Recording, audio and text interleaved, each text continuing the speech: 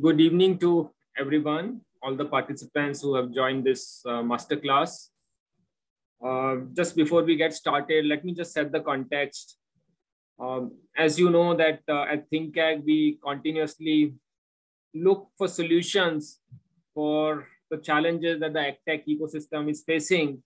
So in that series, we came across that one of the challenges which a lot of AgTech entrepreneurs face is access to debt, right? And all of us know that is very important to drive scale of your operations, and it also helps to grow without diluting your equity.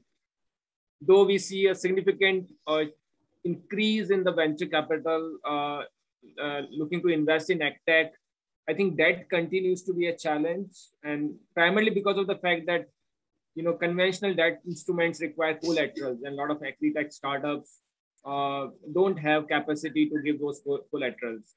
So clearly, we need to look for innovative solutions when it comes to debt financing. And to discuss those solutions, we today have partnered with one of the leading players in the debt space, which is Caspian Debt, and we are very fortunate to have Abhishek Gupta, who's the investment director and head of Caspian Debt. Abhishek has enabled debt investments in more than 150 early to growth stage companies. As we all know, Caspian Debt is a leader to social enterprises and startups operating in multiple sectors, including food and agriculture, clean energy, energy efficiency, affordable housing, healthcare, financial inclusion, and education.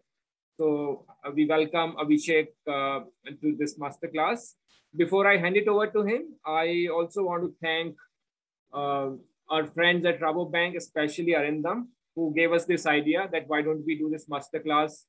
So he kind of conceived it, and he got Caspian and us together to conduct this masterclass. So thanks, Arindam, and all the Rabobank team for your support. So with that, I'll hand it over to Abhishek. Abhishek, over to you. Thanks, Emil. Thanks, ThinkAg team, and of course the Rabo Foundation team. Good evening and welcome everybody to the session. I'll just share my screen in a bit, and I'll start. Okay. Abhijit, is it possible to share the screen? Yeah, thank you.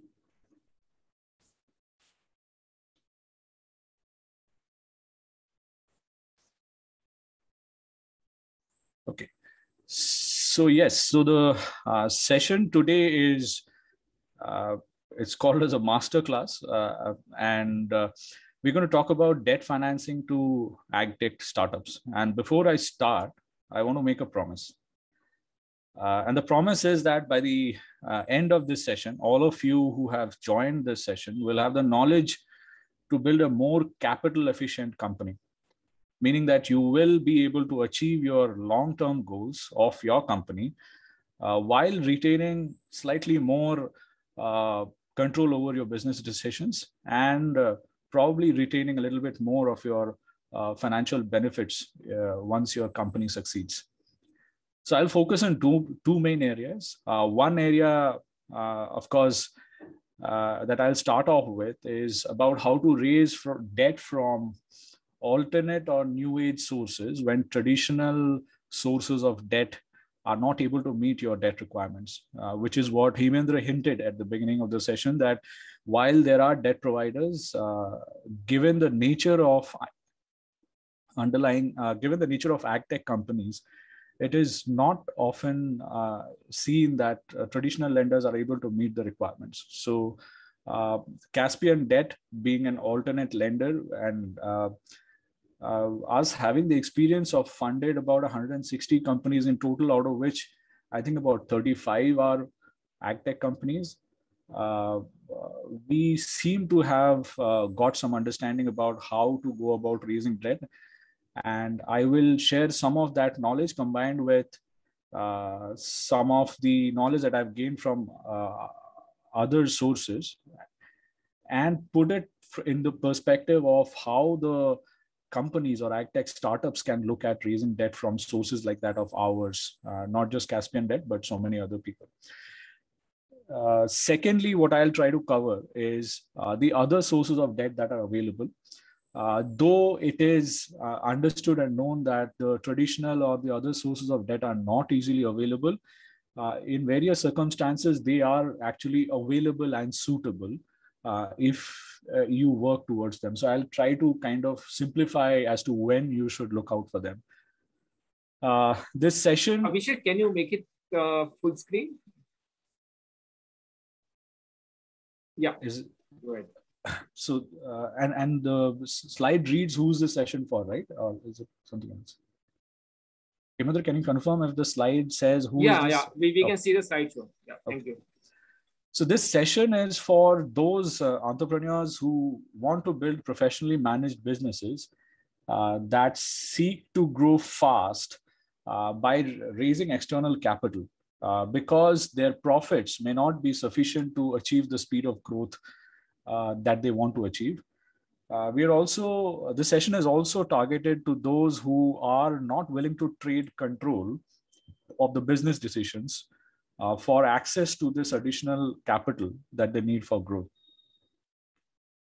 There can be companies that may not want to or need to or need not grow as fast, and they may not need external capital. So whatever I say may not apply to them. So before I begin or talk about how to raise debt, I think one of the key things that I would want to highlight to everybody is that equity and debt, both are external forms of capital, and both serve a very important purpose in an AgTech company. However, the nature of financing, even though they are both money, is quite different. And the basic suggestion or advice that we give to AgTech companies or startups in general is that you should raise debt only when you have predictable cash flows. For every other situation, equity is the right solution. So the purpose of this session here today is at no point of time to say that you should not raise equity. The point is you should raise equity and blend it with debt if it is available to make your company more capital efficient. To give a very simple explanation of where to use equity and where to use debt, equity is long-term capital without any pre-agreed schedule of repayment. So it doesn't come with a repayment schedule, but there is a general understanding of when the equity investor would like to exit. But like I said, it doesn't come with a prefixed schedule. Now, what that helps in is that when you have investments to make that do not lead to immediate cash flows, or there is an uncertainty around the cash flows, or when it will get generated, that is the time you use equity. With debt, the moment you sign up on a debt transaction, you're contractually required to repay under a fixed kind of a pre-agreed schedule. And there may be a lot of flexibilities in the schedule, repayment schedule, but it is a pre-agreed repayment schedule, meaning that whenever there is a repayment date and a repayment amount specified on that date, you are contractually obligated to repay that amount on that date. Hence, the use of debt should be only in cases where cash flows are more predictable. So to give you a kind of an idea of the differences, equity should be used when you are, for example, using the money to develop a new product, file patents, or even the first cycle of revenue generation for your product or service. The debt product, however, is better used when, for example, you have got the product, it has sold the first cycle, and you are ready to scale. There is existing contracts available with you. And this applies to B2B companies, for example. In all those cases where you know that, okay, I have sold in the past and the money will come, in those kind of situations, debt should be used. Now, having said that, it is not easy to get debt because traditional sources of debt do not provide funding to AgTech startups if your loan requirement is more than 1 crore. under situations when you do not have a mortgage collateral. So if you need a loan of more than 1 crore, which is what fast growing growth stage startups need, you need to have mortgage collateral or a resaleable asset that you can use to give as collateral to take the loan. In some cases, for example, in a new form of capital called venture debt that has come up, they look to fund AgTech companies or startups. That's why they're created. But what we've seen is that those lenders also provide funding in a very specific situation. And the specific situation is that you have a reputed venture capital investor already with you. So if you are a bootstrapped company, or if you have an equity investor who, at least in the opinion of the venture debt provider, is not reputed enough, they will typically not fund you. And there are reasons for all of these situations. And lastly, and probably most commonly, if you are not profitable, traditional lenders will not obviously fund you. When I say traditional, I'm talking about the normal banks and traditional NBFCs. And I'll explain this in the later part of the presentation. But what you will oddly see is that some lenders evaluate an asset, which may be a mortgage collateral, which may be a equipment. Some lenders evaluate the counterparty, and some lenders evaluate your investor. But very few lenders evaluate the core business itself. All these lenders do evaluate the business, but they still want to have another fallback option. That fallback option typically is in the form of a mortgage. Sometimes it is in the form of a strong counterparty buyer. Sometimes it is in the form of an equity investor. And a lot of AgTech companies may not have access to any of these, given the nature of your business, or sometimes you may have one, but you may not have others. And that one criteria does not allow you to raise a lot of capital per se. So what do? The one key thing that all of you have is that you have information. Information about your business. Information that can establish that you are a solid business that can be provided debt.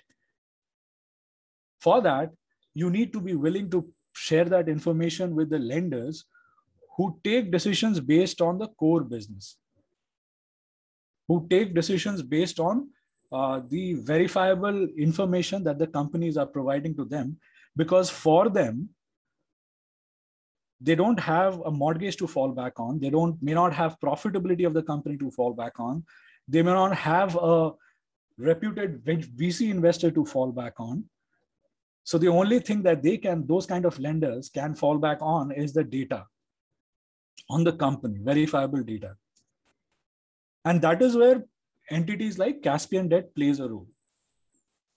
We try to evaluate companies based on the actual or the core business potential or the core business performance. And I'll give you a little bit of a detail on what aspects Caspian Debt looks at closely.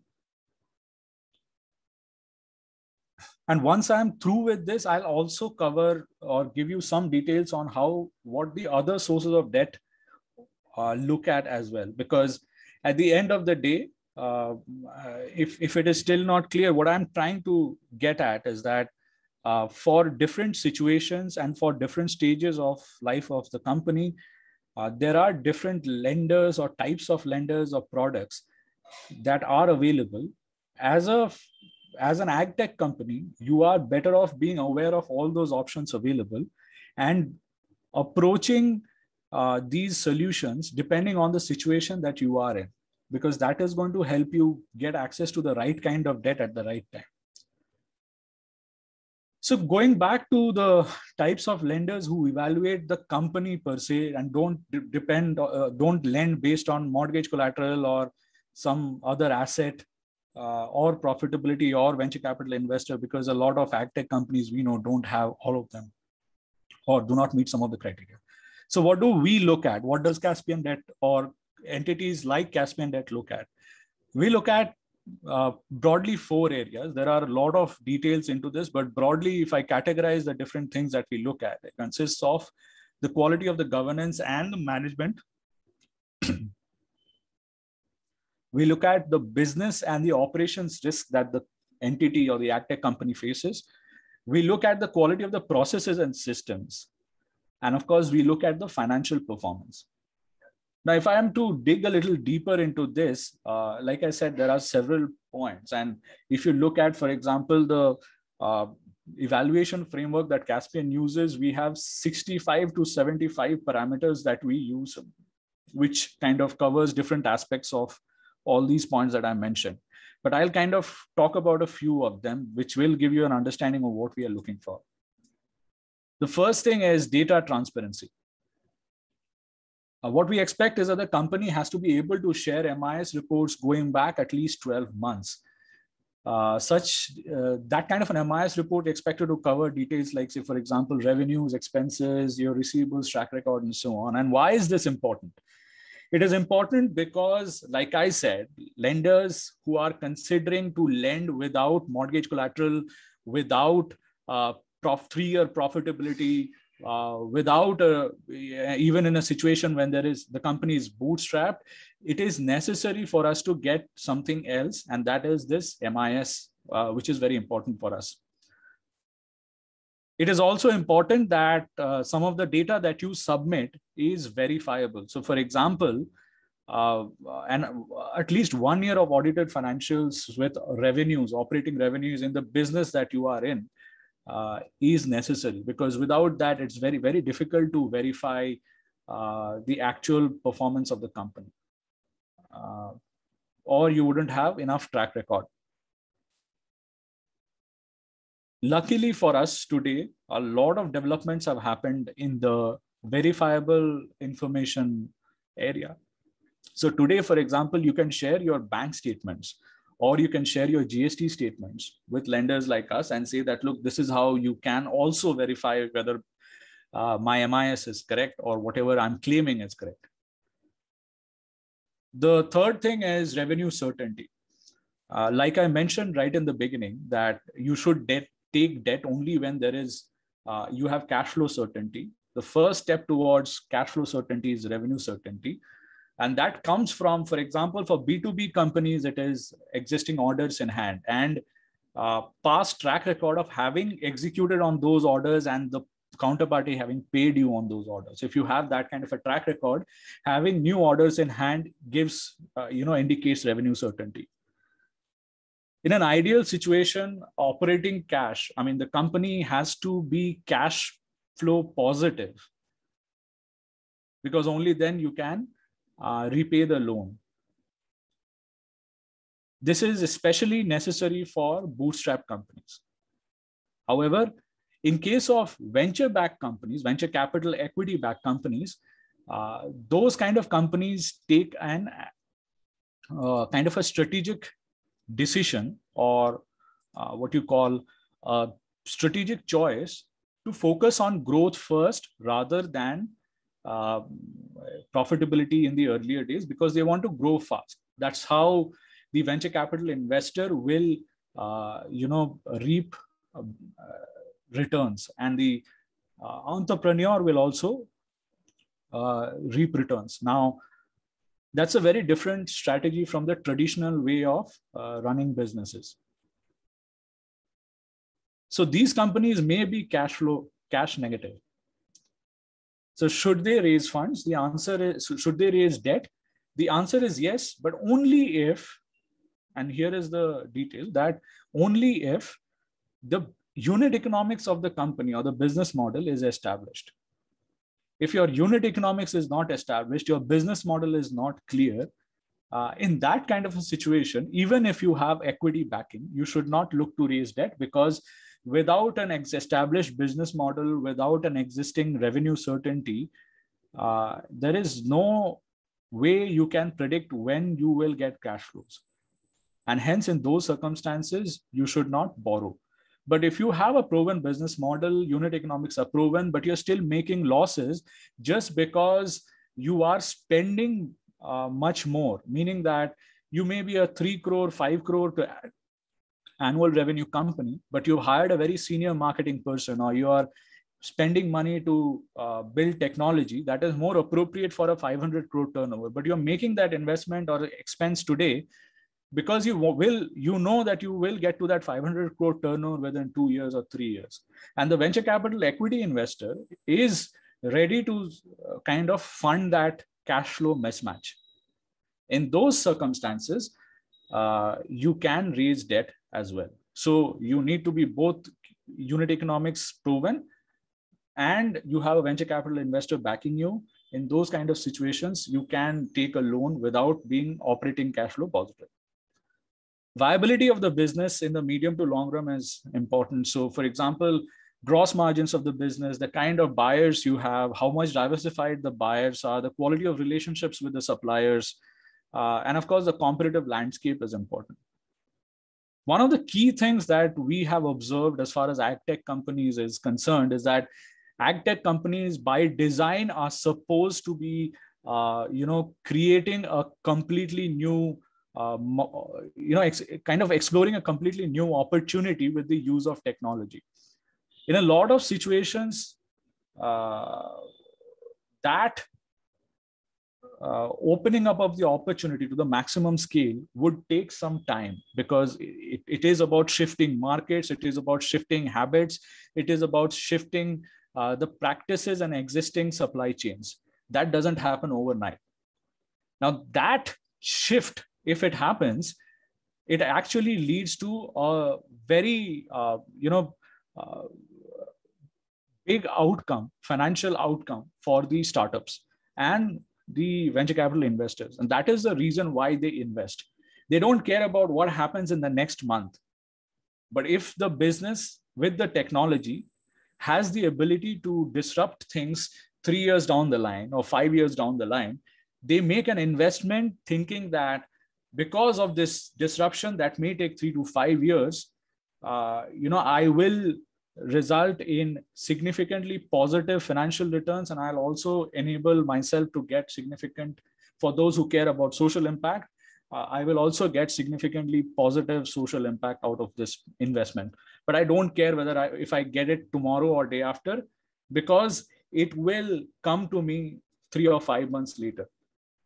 And I need to understand the technology well to be able to say that, yes, it will happen 3 or 5 years down the line. So the equity investor will evaluate the claim that this technology will actually result in the valuation growth. Now, the funny thing with lenders, of course, is that lenders cannot wait for 3 to 5 years. If they have to wait for that long for the money to come back, it means that it's almost equivalent of equity. Lenders want the money to start coming back probably next month or probably the next quarter if there is a moratorium. I mean, they may give you a 3-year or a 5-year term loan, but the money has to start coming back in the next month or the next quarter. In case of equity, they can wait much longer. They can have all the money come back 3 years or 5 years later. Now, what this means, especially relevant to the AgTech companies, is that while you may have a very sophisticated and a breakthrough technology, if it doesn't result in immediate cash flows, or it doesn't result in cash flows 1 month or 3 months down the line, there is no point in selling the benefits of the technology to a lender typically. You should, of course, mention how it is going to change things in future, because that gives confidence to the lender that this is a high quality business. But if you cannot assume that because of this quality of technology, a lender will lend to you. An equity investor will invest in you because of the quality of the technology. But a lender will lend to you if the quality of the technology is good, plus it results in cash flows in the near future. If it doesn't lead to cash flows in the near future, no matter how breakthrough your technology is, it doesn't really help a lender to take a positive decision. And I'm mentioning this and taking a little bit more time on this because a lot of AgTech entrepreneurs in our experience have are typically, very gung-ho about the technology. They find it difficult to understand why, even though their technology is so breakthrough, this lender is so dumb not to consider it. Point is, they're not dumb. They don't get any benefit out of this technology because they want the money back in the next 3 months, starting the next 3 months, even if they give you a 5-year term loan. So I would request all entrepreneurs, AgTech entrepreneurs, to keep this in mind. One big benefit that AgTech entrepreneurs typically have is that the gross margins in the business are typically significantly higher than the traditional agri businesses. That gives a lot of comfort to lenders. One of the other things that we have seen happen, and this is also something that a lot of you have to be careful about, is that the expectation for a tech business is to have solid gross margins. And when I say solid, I'm talking about north of 30% or maybe 25%. If you have gross margins of 10% or 15%, I'm not too sure whether it's a tech business per se, or even if you are a tech business, it is probably viable only at a much larger scale, maybe 100, 200 crores. In that kind of situation, you have to really evaluate whether you are a real AgTech company or you are a traditional company using a little bit of a tech, and make a presentation to the lender accordingly, not to kind of think that a lender will consider me only if I'm AgTech. Moving on. Relevant experience of the promoter is important, meaning that the promoters or the key managerial persons in the company, in our opinion, should have a minimum of 3 years of relevant experience. Now, why is that important? Are we saying that people who come from a different industry are not suitable to disrupt? Because examples say that that is always the case. We're not saying that that is untrue. We're not saying that people coming from a different industry or experience are not successful in this business. They are successful in the business, but are they?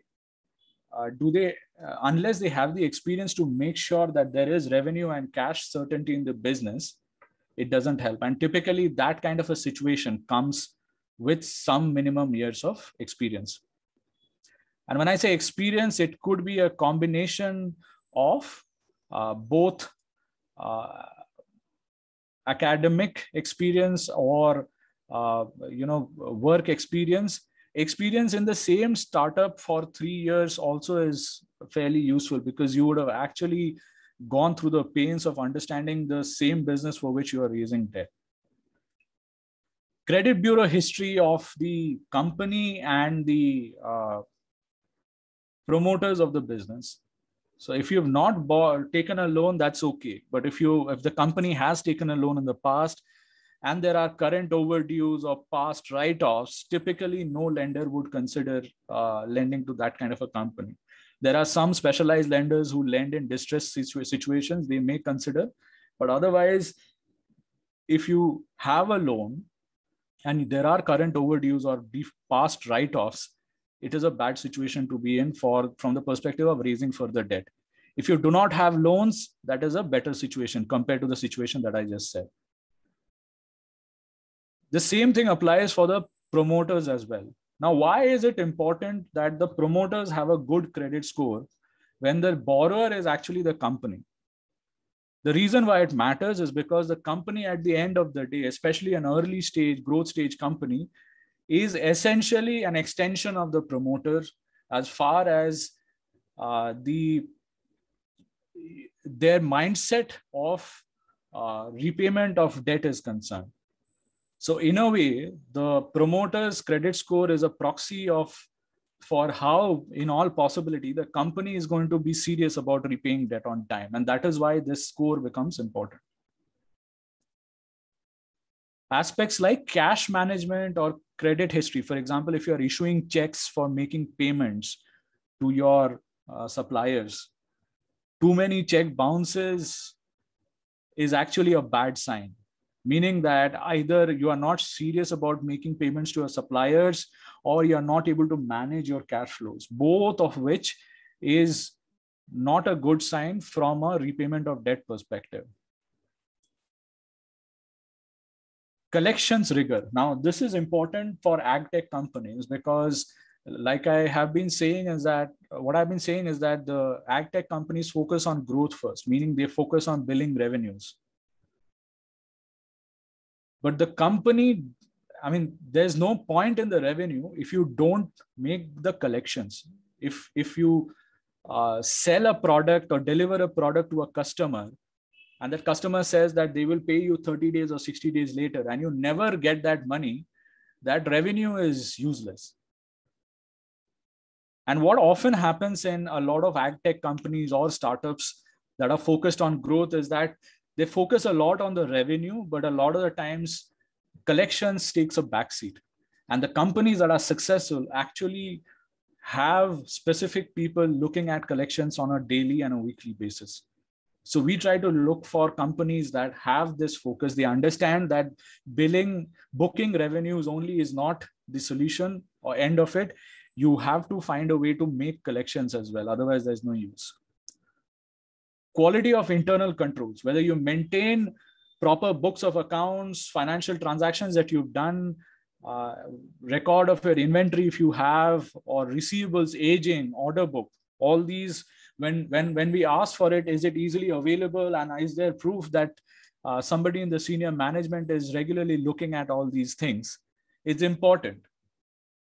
Statutory filings, like say, for example, if you have tax payable or EPF pensions or any other statutory payments that you have to make, are you making those on time, and are you making the filings on time? Both. A lot of you may wonder that, we're talking about AgTech, we are talking about changing the world, we are talking about disrupting the supply chains, we are talking about changing lives, and here I am talking about boring things like credit history, cash management, collections rigor, internal controls, statutory filings. This is so boring.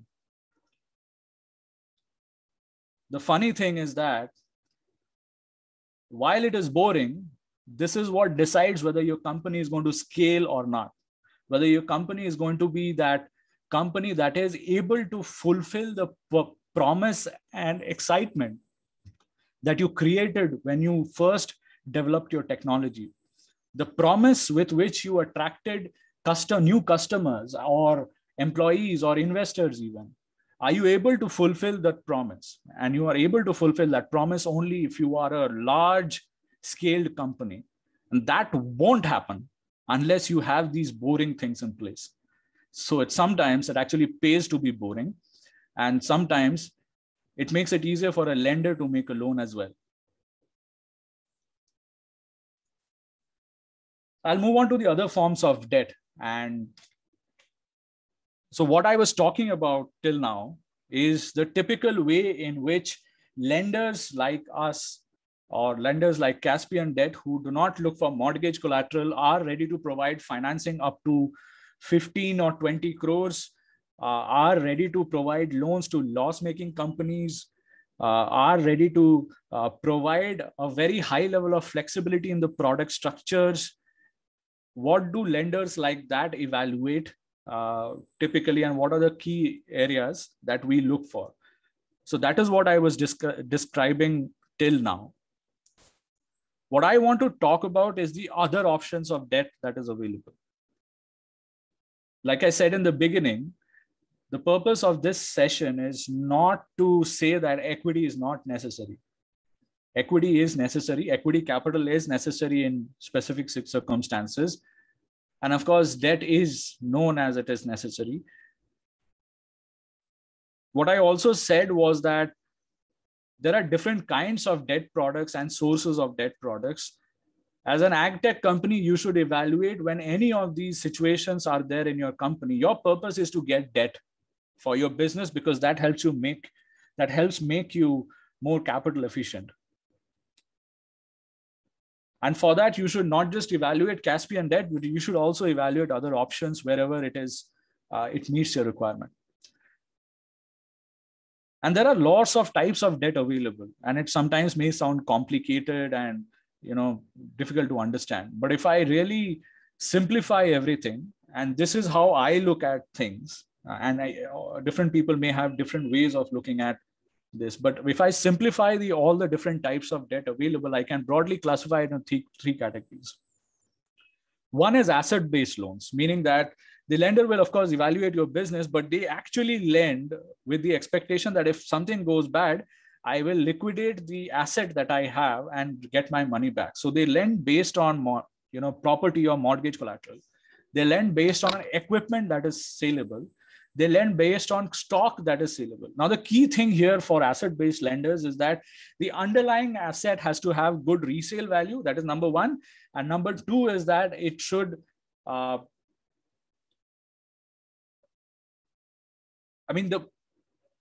amount that the lender has made a loan, the asset has to cover more than that. Meaning that if the company is not able to repay the loan, they have the ability to sell the asset and get the money. Now, one specific thing that I want to mention here is that while the value is important, the resaleability is even more important. Meaning that you may have a property of a very high value or an equipment of a very high value, but if the lender doesn't consider it to be resaleable, they will typically not make the loan. So if you are looking for an equipment loan or a loan against a property, you have to be sure that it is both resaleable, of course, both of good value and resaleable. Second type of loans is typically the transaction-based lending, meaning bill discounting, supplier financing. In these kind of circumstances, what happens is that the lender evaluates the counterparty, your buyer or your supplier. And if your buyer has a better credit rating, and typically the bank or the lender has relationships with them, they will provide the funding because they are kind of evaluating not you, but the counterparty. Similar with supplier financing. A lot of the times, the suppliers have better credit standing than the AgTech companies. In those kind of situations, the lender may be comfortable financing the supplier, which takes care of the working capital requirements of the supplier, and they don't demand money from you sooner. The last and slightly more modern option is the venture debt, which is a situation where a lender provides you with the money or the debt when you have a reputed institutional venture capital investor. They don't typically fund you when you are bootstrapped or you have an equity investor who is not considered reputed in their opinion. What they evaluate is the ability of the reputed venture capital equity investor to bring in more capital if the company needs the capital, or to crowd in more equity investors when there is a need for the company to get further equity.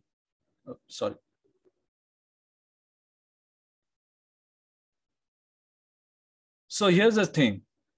I talked about three other options of debt beyond the type of debt that, for example, a Caspian debt type of an organization provides. By evaluating the core business of the company, here are three other forms of debt, but as life would have it, the lenders do not evaluate the core business performance of the company as much. They do that evaluation, but they actually lend based on comfort of something completely different. Asset-based lenders lend based on the underlying asset. Transaction-based or bill discounting lenders lend based on counterparty evaluation. Venture debt providers lend based on your equity investors' evaluation.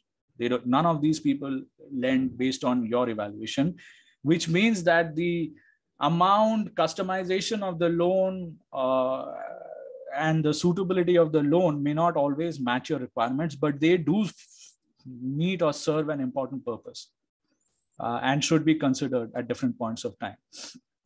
So to give you an example of some of the other, I mentioned the types, but to give you a little bit more details, what are they, and these would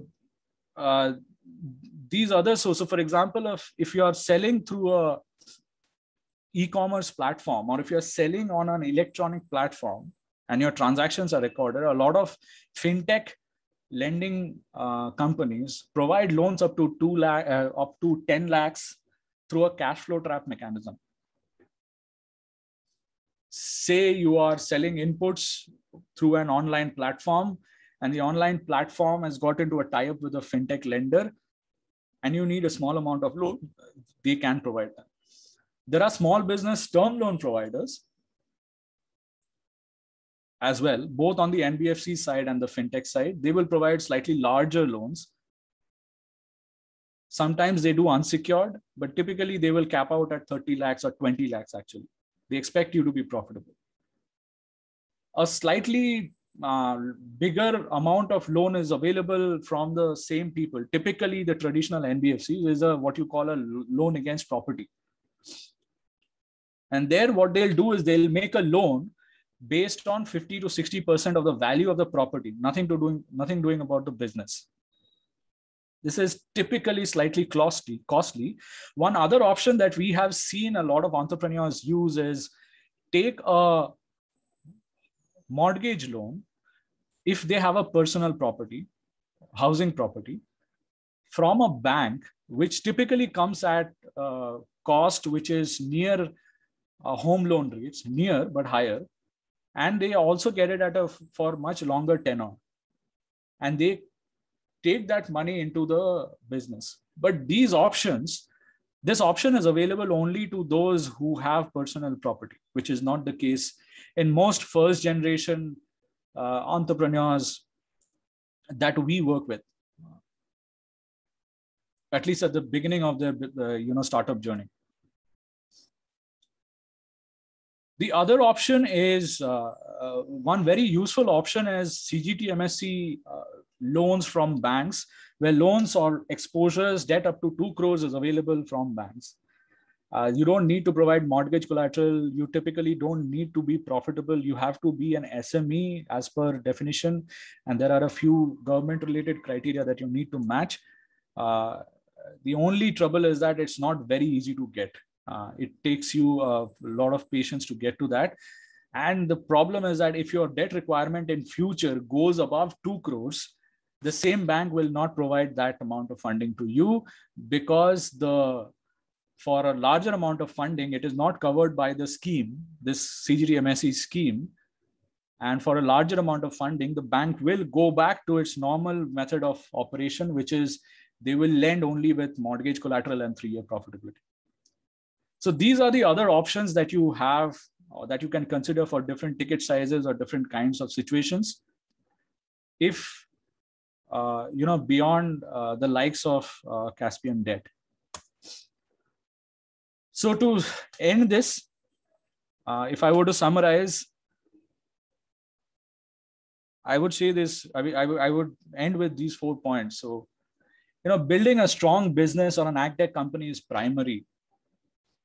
Raising funds from external sources is actually incidental. If you should raise the funds from external sources, whether it is equity or debt, only if you believe that you are able to return the money, and because your business has the ability or is it strong to return the money. In some cases, of course, like using the money for R&D and developing new products, you may have to raise the money to make sure that you are able to develop the product.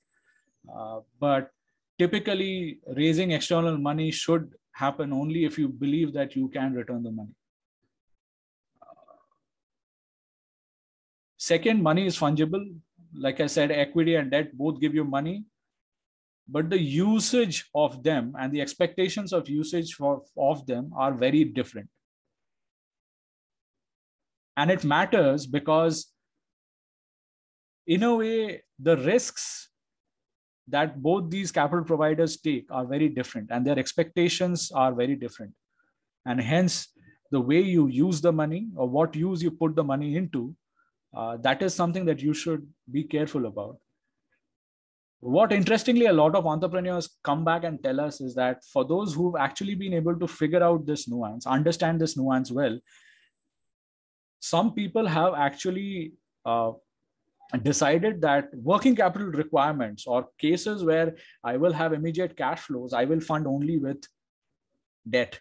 And for everything else, I will use equity. To the extent that some people have just kept aside money, even if they have funds for lying in the bank, they will not use it for working capital purposes. Some people are so specific. And entrepreneurs tell us that this clarity of being clear about why the usage of money is important has helped them build a more disciplined business, and it has helped them scale up better. The third point is that each and every investor or lender or grant funder, whatever you're tapping, there is a big universe of these people. It is not that everybody should be your target. You should do a little bit of a research on who is the appropriate type of a funder for a situation, like I tried to explain for debt a little earlier, and then approach them. Everybody has a different business model and risk appetite or a mandate. So for them, because of those reasons, you should not target everybody. And lastly, look for a partner especially in the early and growth stages, because in the early and growth stages, you won't always have a smooth ride, predictable ride. There are bumpy rides, and it helps if you have people who work like partners and you are not transactional with them. A lot of proactive information sharing helps. A lot of working together helps in the early and growth stages. Once you're larger, transactional relationships are fine to have. This is not to say that a lender will be okay with a default. The answer is no. But then there are chances of, if you are proactive, the lender can work with you and give you a little bit more time to help you to recover, or provide you with more funding to help you recover, or understand why there is a stress and try to help you with connects or references that can help you either raise money or get more business. So you should consider all these aspects when you raise funds. Before I end, what we will do is that I obviously could not cover all the details of the nuances of debt funding. We have created a handbook for entrepreneurs like you.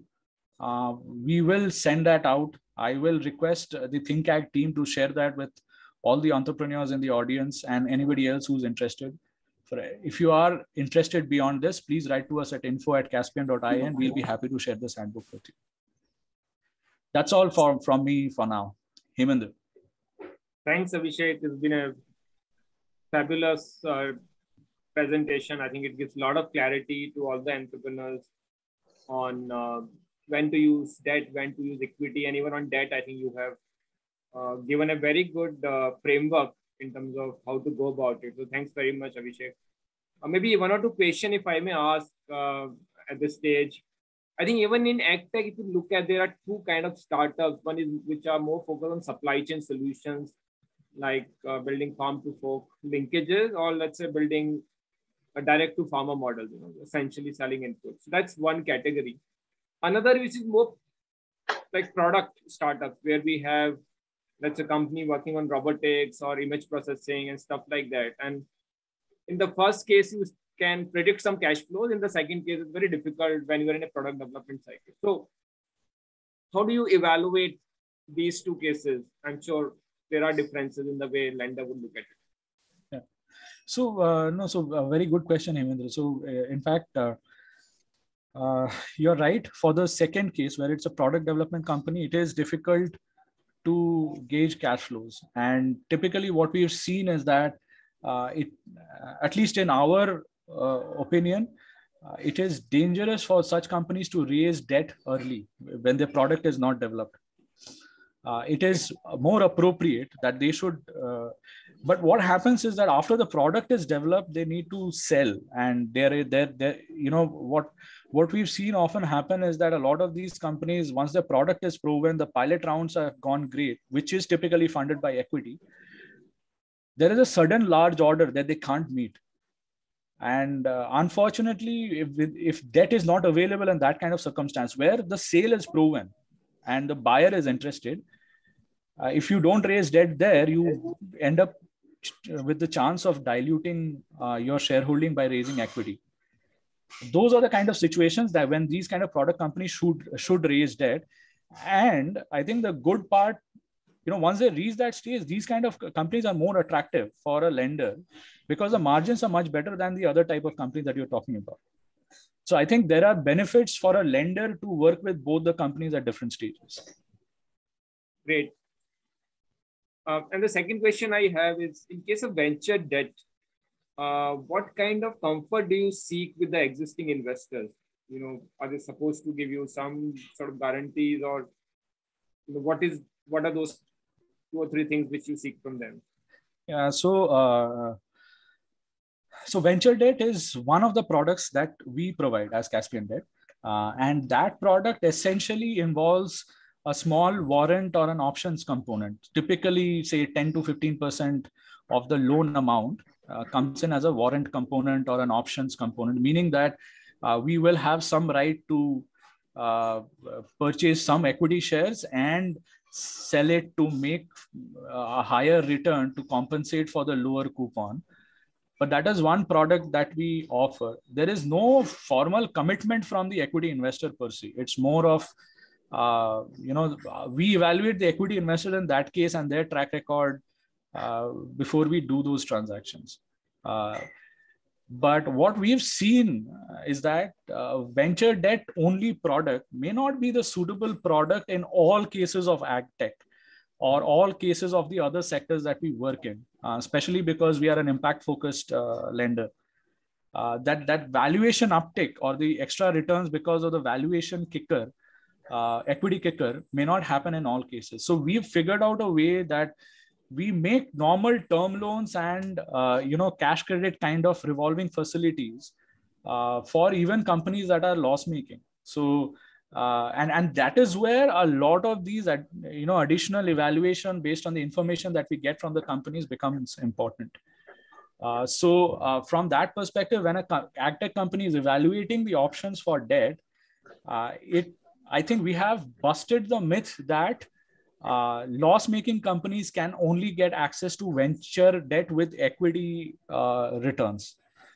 In specific situations, the lender may be able to evaluate the risk and make a loan without taking warrants.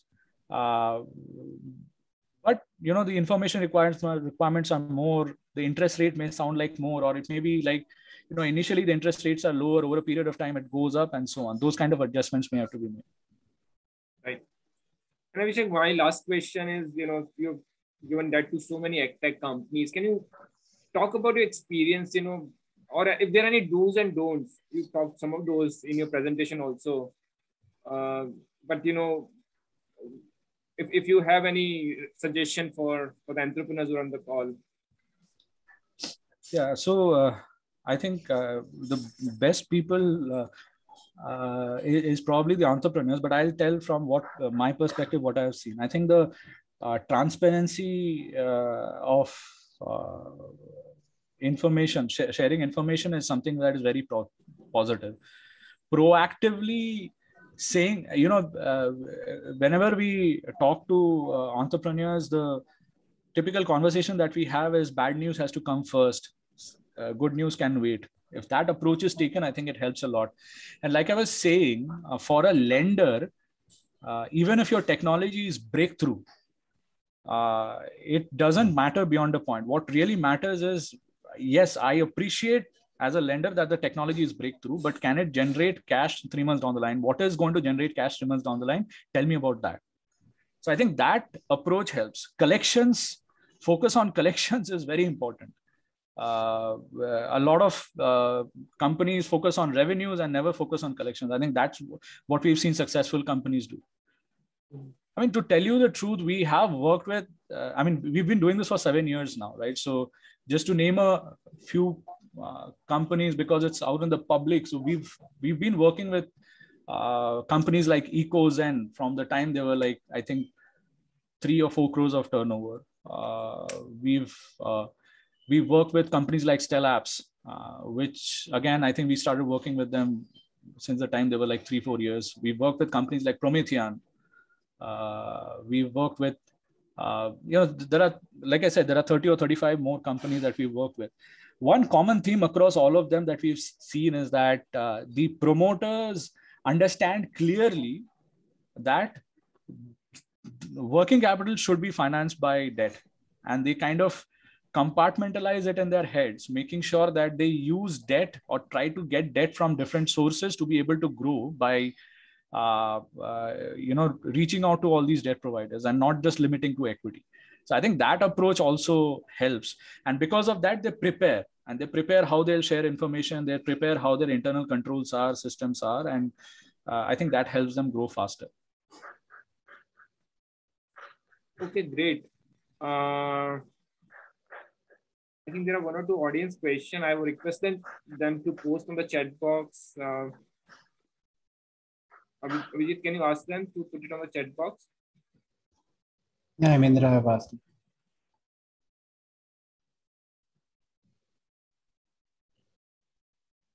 Or I don't know if they can ask the question. That's also okay. Yeah, I can do that also. Yeah, can you do that in the interest of time? Yeah, Gururaj has raised his hand. Go ahead, Gururaj. What's your question?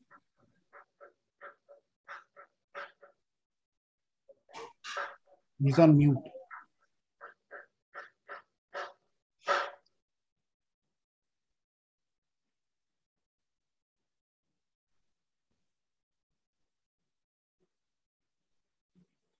Gururaj, are you there?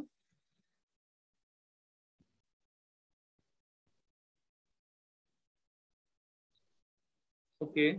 I don't think we can hear him. So maybe we can take it offline. And with that, I want to thank Abhishek. And now I'll request Arindam for his closing remarks. Arindam, first of all, many thanks from the entire ThinkTech team for making this masterclass happen. Request you for your closing remarks. Thank you, Hemendra. Thanks for the wonderful presentation, Abhishek. Now, it's very, very important with the number of AgTech companies we have in India, more than 1,000, that different sources of capital are made available for the disruptions which is getting promised in the market. And it's very, very important from the demand side to also understand the different facets and nuances of different kind of capital.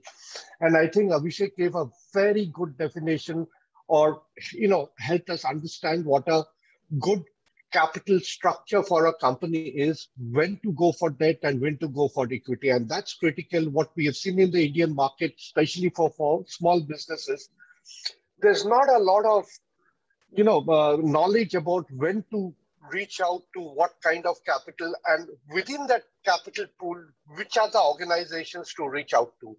The good part about India, and it's unique, I repeat that, in spite of all the financial non-inclusion story we hear, that niche organizations like Caspian and many others impact funds, which are there for health, education, agriculture, etc., which make a huge impact. Such an ecosystem is not there in other parts of the world.